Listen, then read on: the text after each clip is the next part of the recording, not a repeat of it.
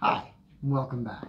So today we're going to do a really cool review. This is from Williams-Sonoma, and it is a Star Wars Darth Vader etched glasses and ice cube mold set. It's really cool. So you get, with the set, you get 2 glasses and 2 molds. We're going to show you them in a minute. And it's basically for whiskey, because you want a larger cube that melts slower and doesn't water down your drink.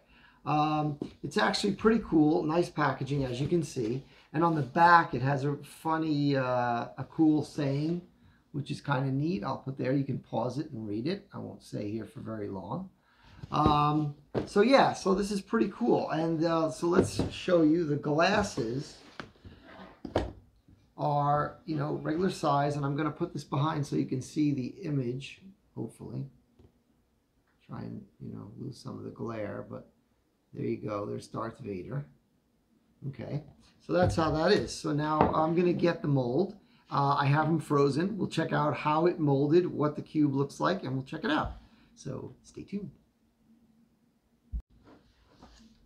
Okay, so this is what the molds look like. It's 2 pieces. There's a silicone part inside, and I guess this is just a base to hold it in the freezer.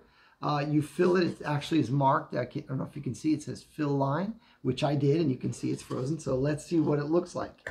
So you pull it out, and you can see it looks, the mold looks like Darth Vader. Let's see what the ice cube looks like. So we're going to try and unmold this. I'm going to just try and flip it inside out. I'm assuming that's the way. Oh, pretty cool. So there you go. Darth Vader. Pretty cool. I think that's pretty neat. I like it a lot.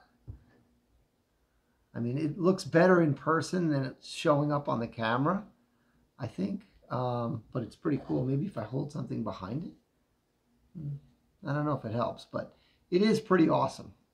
I mean, it looks really cool. And then all you do is plop them in your glass. Take your drink of choice. By the way, another thing I highly recommend is this Nikka whiskey. It's Japanese. It's Taketsuru, Nikka Taketsuru. Very good. So yeah, and then you just give it a pour. There you go. And thanks for everyone who has subscribed. If you haven't, click subscribe, like, and share. And I'll see you next time. Cheers.